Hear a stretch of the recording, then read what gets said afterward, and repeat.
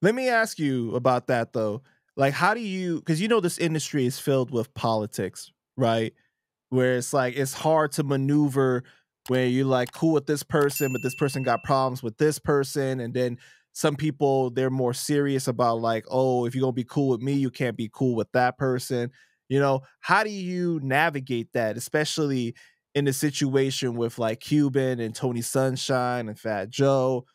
You know what I'm saying? Like that's I mean, that went spilled over into the streets, so it's even more sensitive of a situation.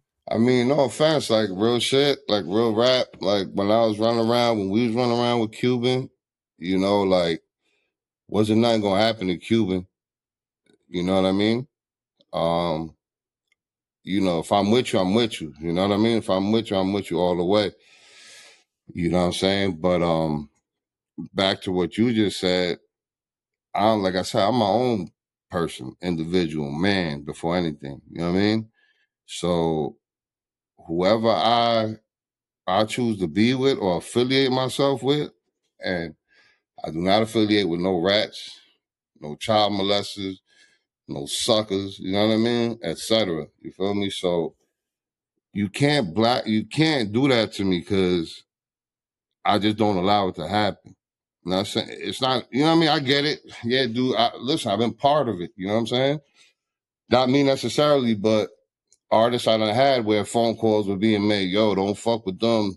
Them niggas gonna rob you. They killers.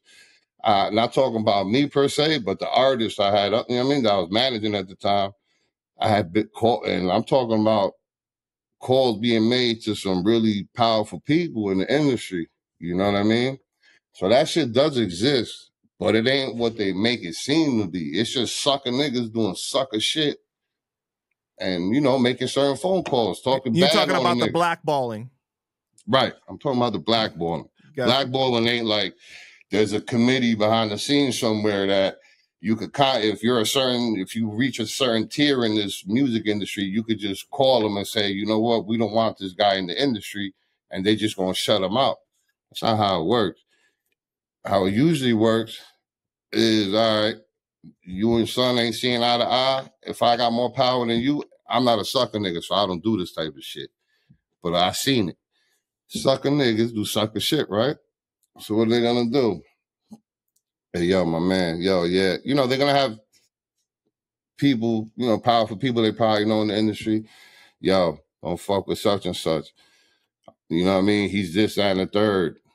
He might not even say, I don't fuck with him. You know what I'm saying? He's gonna say certain things bad about the dude, you know, or stay away from him. They might rob you, they might do some bad shit to you. You know what I'm saying? Like that's how I've seen it with my own eyes and experienced it. Not towards me. Yeah, it could happen towards me, but you gotta like kind of open that door too. You know what I'm saying? Because at the same time, you could outwork that shit. You feel me? You could outwork it, and there's ways around it. Especially now with the internet and the accessibility everybody got. Instagram got like everybody would have to block you. Like, you know what I mean? Like you can't stop somebody. Back then it was a little different, yeah. But like I said, it was mostly that sucker dude doing a sucker shit. You know what I mean?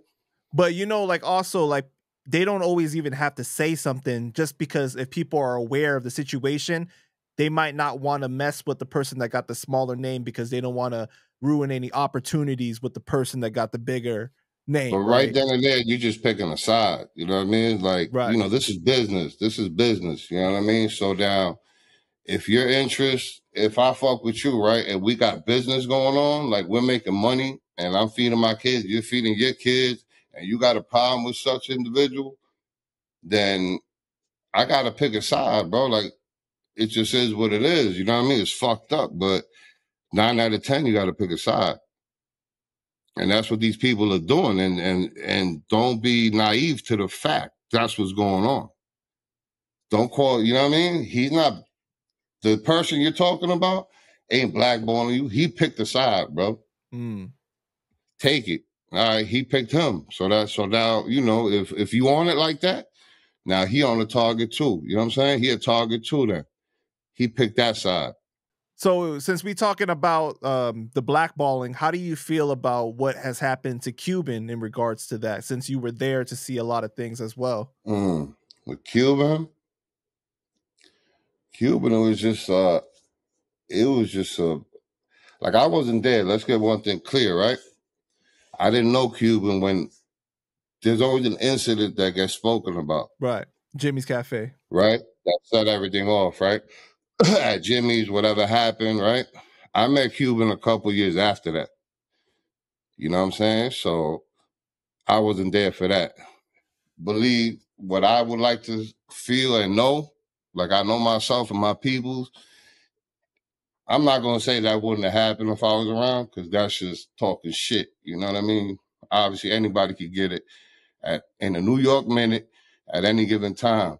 You know what I'm saying? So, yeah, but it would have. But let's be honest. But it would have been nice if he had somebody that had his back on that night. You know what I'm saying? Because it was really just him by himself. I'm pretty sure Cuban did. I'm pretty sure he did have people. No, Maybe he was only with him and Sunkiss. That's it. And Sunkiss right. got knocked out or he got punched. You're talking about inside the club that night. Right. Copy. Yeah, he was probably on the shit end of the stick. You know, he probably didn't have who he needed to have with him that night. You know what I'm saying? But what transpired after that, you know, like I know things that maybe you might not know. You know what I mean? Like certain incidences, on how he could have played it a little better. You know what I mean? With certain individuals. I'm not talking about with Main Man, you know, who whatever allegedly did whatever to him or whatever. But I'm just saying in general with like the industry, because I remember Cuban being at certain spots and being around certain people that could have helped him, that could have played his records. You know what I'm saying? But this shit is checkers. I mean, sorry, it's not checkers, it's chess. You got to know how to play the game. And I think I don't approve of what happened to him at all, at all, at all. I just know, like I was telling you, the blackballing, dudes ain't that powerful, bro. Like, Cuban had a whole big deal after that. You know what I'm saying? He had a whole situation. Like, again, I don't know the specifics of a lot of shit.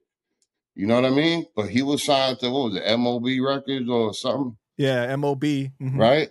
Because mind you, bro. That's where he did his album, Chain Reaction.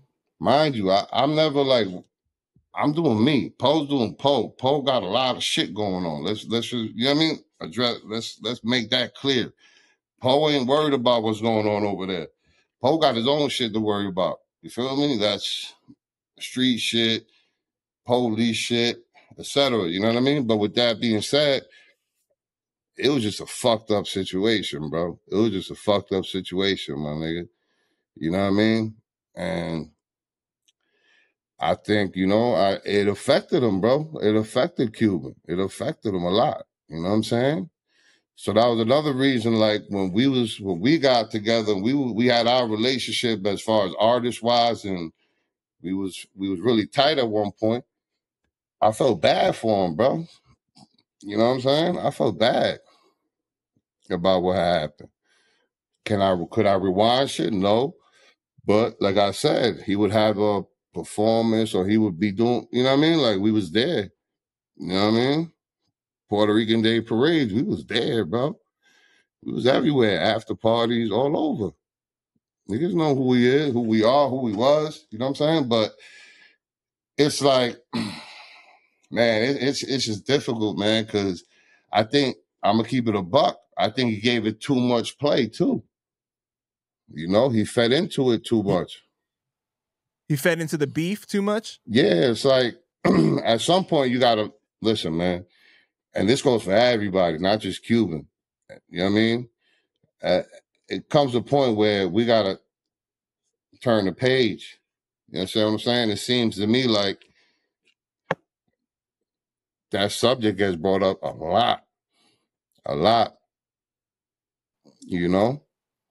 And it's like, so from your take on it, it kind of seems more like Now, some of those things with the blackballing might have happened, did happen, but he could have played his cards better too at the same time to help himself.